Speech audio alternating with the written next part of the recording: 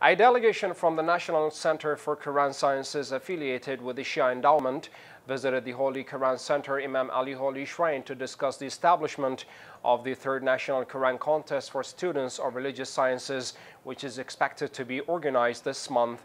The delegation included Professors Ali Al-Khafaji, Sabah Al-Sarai, and Sami Al-Gharawi, who were received by Dr. Ahmed Al-Najafi, director of the Center for the Holy Quran at the Holy Shrine, and PR official Hassan Al-Amri.